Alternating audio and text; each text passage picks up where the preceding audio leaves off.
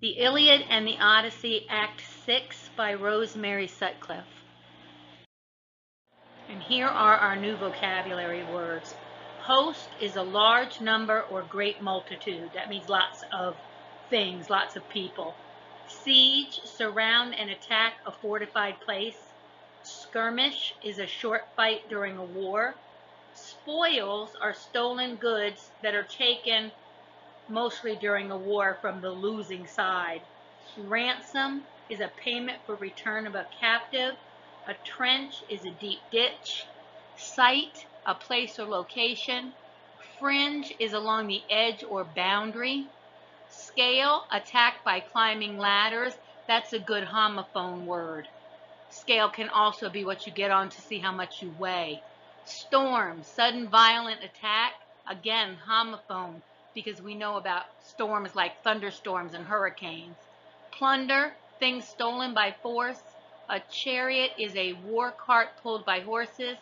An ally is a friendly nation. And turf is dirt held together by roots.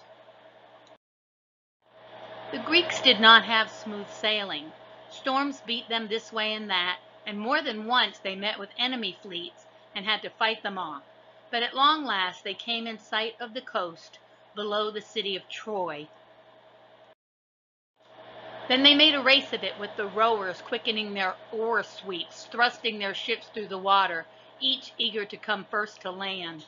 The race was won by the vessel of Prince Talisaus, but as the prince sprang ashore, an arrow from among the defenders hit him in the throat and he dropped dead, just above the tide line, the first man to die in the long war for Troy.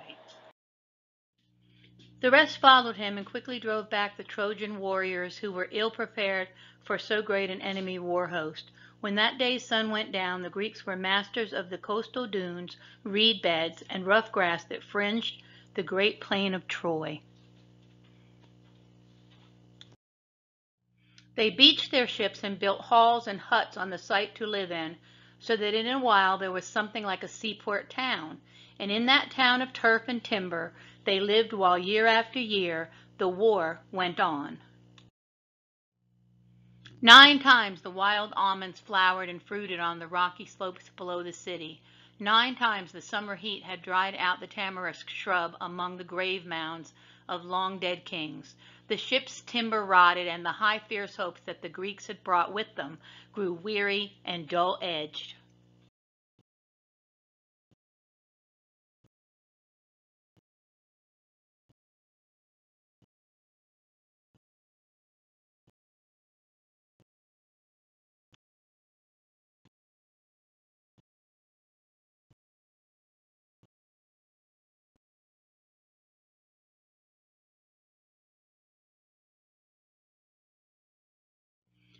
The Greeks knew little of siege warfare. They did not dig trenches around the city, nor keep watch on the roads by which supplies and fighting men of allied countries might come in, nor did they try to break down the gates or scale the high walls.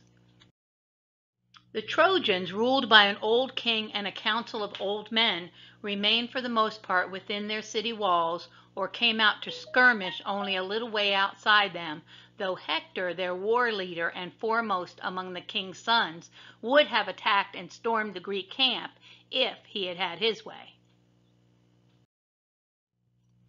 But there were other lesser cities along the coast that were easier prey, and the men of the black ships raided these and took cattle for food and horses for chariots, and took the fairest of the women for slaves. On one of these raids far down the coast, when the almond trees were coming into flower for the 10th time, they captured and brought back 2 beautiful maidens, Chryseis and Briseis, among the spoils of war. Chryseis was given to Agamemnon, who was, as high king, always received the richest of the plunder, while Briseis was awarded to Achilles, who had led the raid. Chryseis' father, who was a priest of Apollo, came to the Greek camp begging for his daughter back again and offering much gold for her ransom. But Agamemnon refused and bade the old man begone with cruel insults, and there it seemed the thing was ended. Just a little reminder, remember Apollo was the sun god, He drove his sun chariot across the sky. And this is the end of Act number 6.